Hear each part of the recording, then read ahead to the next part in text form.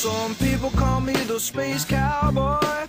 Well, I think, we have to reflect on the successes of the shuttle program, but if we're going to do something else, fly beyond Earth orbit, whether that's back to the moon, an asteroid, or Mars, we have to move on to a vehicle that has the capability to leave low Earth orbit. Although the shuttle is programs have been very successful. It's a very versatile vehicle, can do a lot of different missions. One thing it cannot do is leave the orbit of this planet. So because of the resources we have to retire it if we're going to build something else. Well, people like to explore. It's got us where we are today, and I think it's very important that we continue to do that, and I think, we will. We'll have a little bit of a downtime here where we're not flying people, from the United States. We'll continue to use the Russian Soyuz, but, hopefully in 5 or 6 years we'll have a new spacecraft. You think of the time when there might be an accident, and you wonder if there isn't a flaw in that plan, given that it might knock the main contractor out.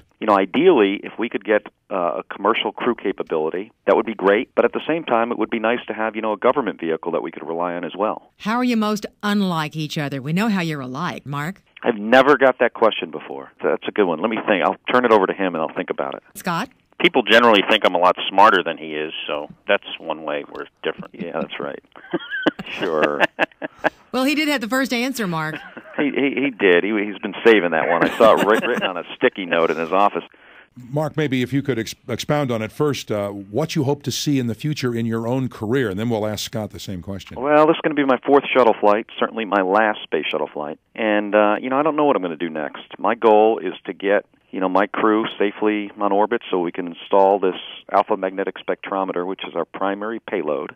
It's a $1.5 billion cosmic particle detector built by 16 different countries. So that's our primary goal, to do that safely, get back safely, and then I'll worry about what's next, after I land. If the opportunity presented itself for me to fly again, I think I'd jump at it. So hopefully, the space program will continue to need my services as an astronaut in the future when I return from this flight. One crowning achievement of which you're most proud serving at NASA, what would it be? First to you, Mark Kelly. My last flight as the commander of STS-124, the fact that mission was so successful, I'm very happy, So professionally, I think it would have to be that. Well, for me, if, on this coming flight, I'll be the commander of the space station for about 4 months, and my goals are no one gets hurt, we don't break anything, and we complete all the mission objectives. And if we do all those 3 things, that'll certainly be my crowning achievement of my professional career.